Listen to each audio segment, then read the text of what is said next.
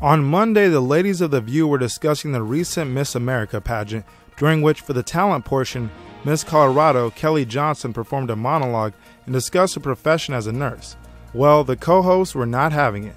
Michelle Collins said, "Then there was a girl who wrote her own monologue, and I was like, turn the volume up. This is going to be amazing. Let's listen."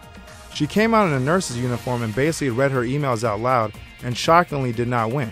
She continued, "I swear to God it was hilarious." Joy Behar asked, "Why does she have a doctor's stethoscope on?" Before Collins clarified, "She helps patients with Alzheimer's, which I know is not funny, but I swear you had to see it." Of course, Behar misspoke, as a stethoscope isn't just for doctors. Nurses wear them too, a point that a number of nurses were more than happy to make on Twitter.